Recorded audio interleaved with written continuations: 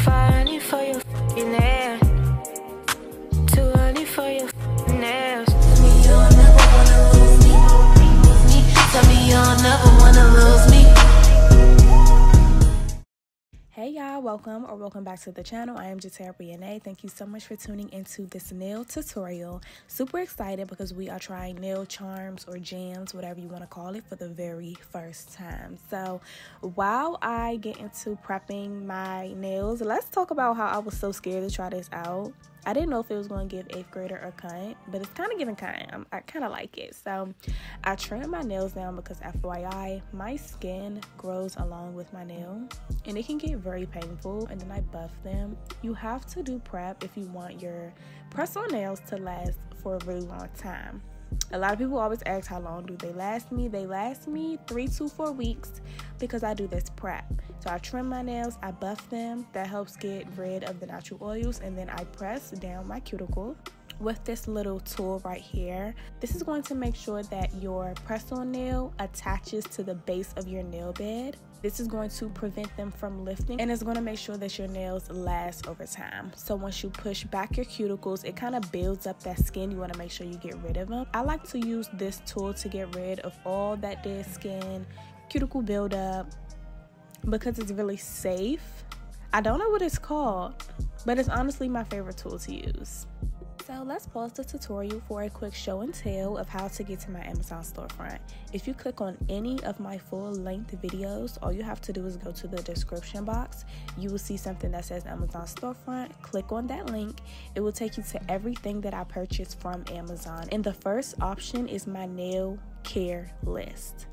This has everything I have ever purchased, including the press-ons, the jams, things to take care of my natural nails, everything. So going back to removing this nasty dead skin, you just want to make sure that you are grooming your natural nails, because 1, you need it, and 2, it will help the overall look.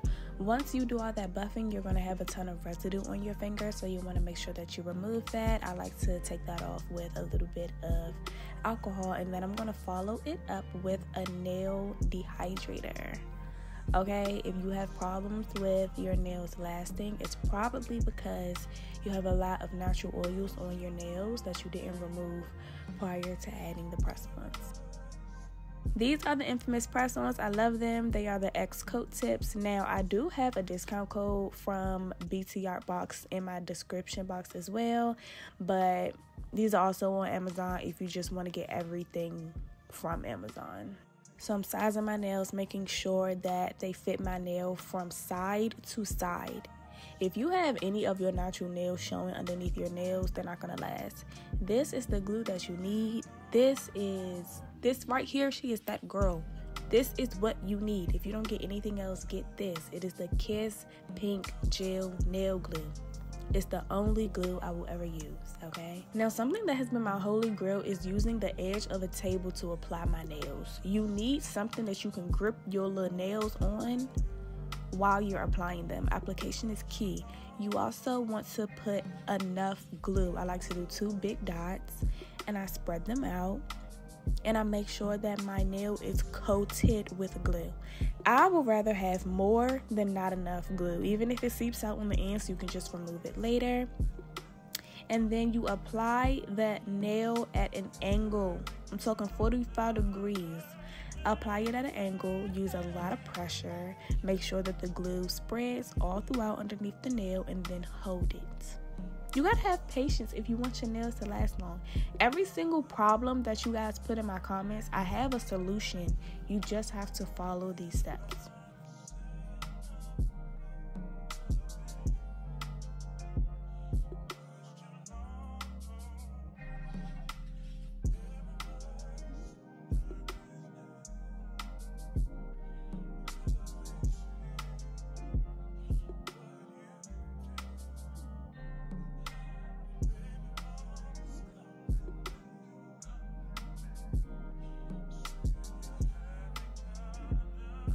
So this is just straight application. Like, who press-ons look like this?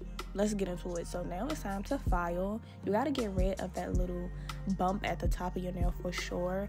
These nails specifically give me square. They're very much so square. I like a tapered look, so I'm going in on both sides just so it can fit my little itty bitty fingers a little bit better. And then I like to take down the top as well. It kind of gives it an arch at the top, if you can see. So again, I filed, I buffed. I have to go in with some alcohol and remove all that residue. And now it is time to apply the gems. This is the glue that I am using. I believe you pronounce it Macart. I don't know, but it's this glue. It's on my Amazon storefront. I'm basically testing this out for you guys. So far, I've only had my nails on for 2 days, but this rhinestone glue is amazing. My nails are not budging at all. So right here, I'm just playing around with how I want the gems to be positioned, and I'm going in with some tweezers to help me apply because I do have nails on each hand and it was a little difficult picking them up. Now this glue is a little tricky when it comes out because it's very thick and it kind of lingers on. It doesn't just automatically stop once you stop pressing it out. I don't know how to explain it. So basically what I've done is just wrap the glue around until it kind of breaks off the string, and then I simply apply the gem to where I want it to be. I will say that as you move, the gems move. The glue doesn't get tacky automatically until you cure. You want to make sure that you're curing for a long time and make sure that your gem is perfectly placed, because as soon as you put your hand under the light, it will cure and it will not move. I watched some tutorials before I did mine, and everyone says to apply a lot of rhinestone glue. Even if it looks janky when you're initially applying it, it's gonna look better once you add your top coat later. So add a lot of glue, take your time placing the gem, make sure it's in the right place before curing, and then cure for a good 2 to 3 minutes. I know that is a lot of UV light. Amazon has gloves that you can put on your hands as well if that is a concern of yours.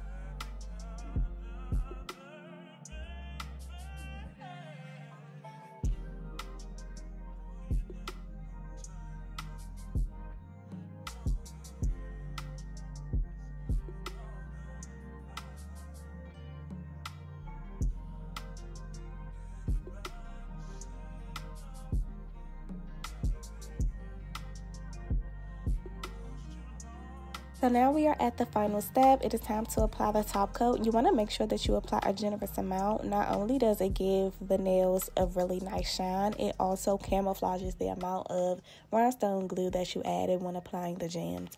You also want to make sure that you go around every single nook, cranny, and crevice because you don't want to have any dry patches. I'm not going on top of the gem because I think that will make it look clunky, and it probably would get rid of the little fake diamond shine, if you will. So don't go directly on top of the gem, just go around it, and then make sure that you cure for, I would say, a good 60 to 90 seconds, and then you're done. They look so good. I ended everything with a little bit of finishing oil. This one is from Truly Beauty. It's not an actual cuticle oil though.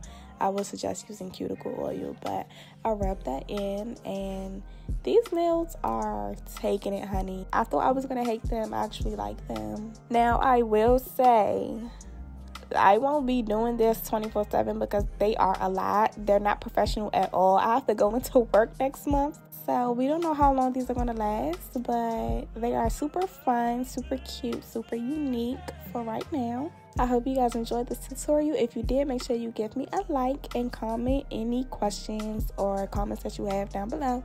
I'll see you in the next one. Bye, mamas. Mwah.